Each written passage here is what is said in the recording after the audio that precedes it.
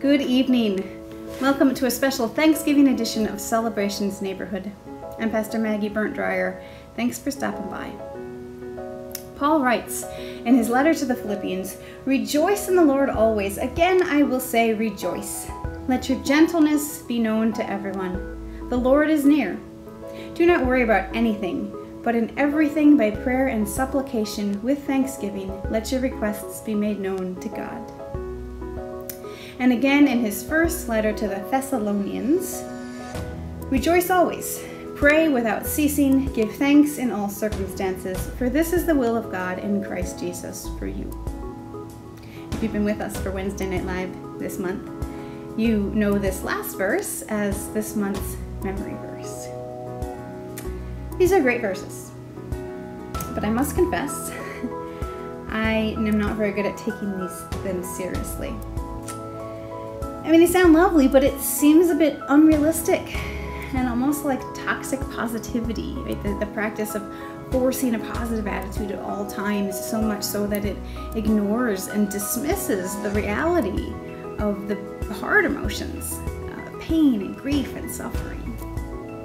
Like, how can we simply prescribe thankfulness when the premise of the original Thanksgiving is genocide of an entire people, the original sin of our country that we don't like to talk about?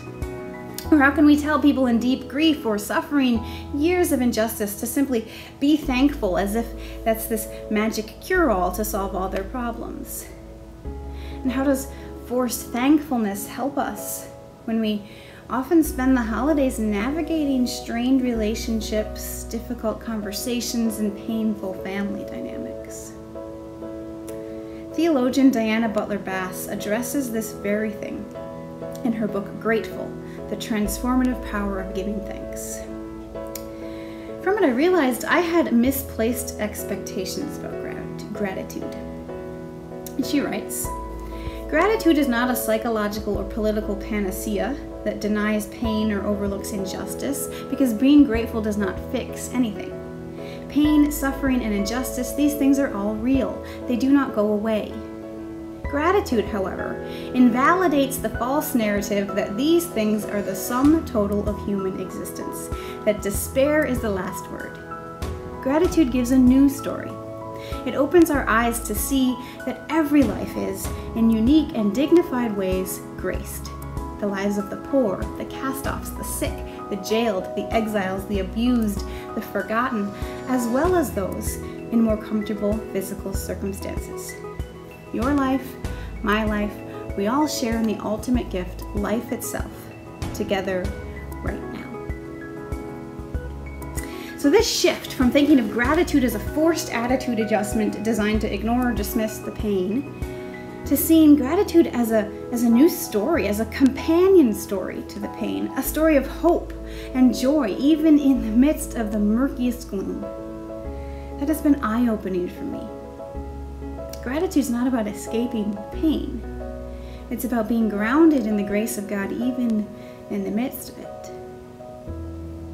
And then, of course, I realized this is not a new discovery, but a remembering of the ancient wisdom held in the Psalms.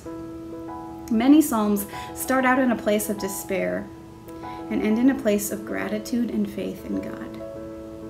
For example, Psalm 4 begins, "Answer me when I call, O God, how long shall my honor suffer shame?"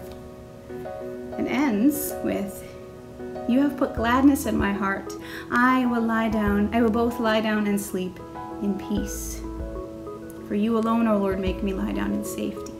And that's just one example of the many Psalms that start off in heartache, despair, and lament, and end up in a place of security, faith, and hope. This has been a hard year.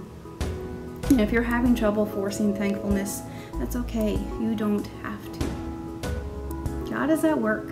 God will get you there. Just like the psalmists, it's okay to start wherever you are. Maybe you'll find yourself along with them proclaiming to God, "You have put gladness in my heart." I don't know what your Thanksgiving table looks like this year. Likely much different than it traditionally does. But full or empty, joyful or tense, lively or quiet, we gather around the table with God, who fills our hearts with gladness. And no matter what the circumstances, we give thanks to God, not because it will fix anything or change your reality, but as a way to remember the hope we have in Christ Jesus. The hope that though the reality of the pain and brokenness are very real, so is the presence, the grace, the work of God, and it reaches to all our tables. This Thanksgiving, let's acknowledge our pain and what's been hard this year alongside God's call to gratitude. They don't cancel one another out, but together create a more abundant life and keep hope alive. I wonder then, maybe that's a conversation we should have around our Thanksgiving tables. Where do you find hope? Or what gives you hope right now? I bet you to give it a try and see what hope we can help one another find. Blessings for you and all who gather at your table this Thanksgiving. May God move you to a place of comfort and peace and fill your hearts with hope. Let us pray. Gracious God, you have blessed us with so many good gifts, not because of who we are or what we do, but because that is who you are. You are our Creator God who loves. Make us ever grateful to be recipients of your steadfast love, and move us to share your love with everyone you put in our lives. Though we may have seen our fortunes fall this year, we praise you for securing our treasure in Jesus Christ our Lord, whom not even death can destroy. Though we miss those with whom we cannot gather this year, we give you thanks for the times we have shared together and will again one day, in this life or the next. Give us glad hearts, O Lord, in all circumstances. In your holy name we pray. Amen. Happy Thanksgiving to you all.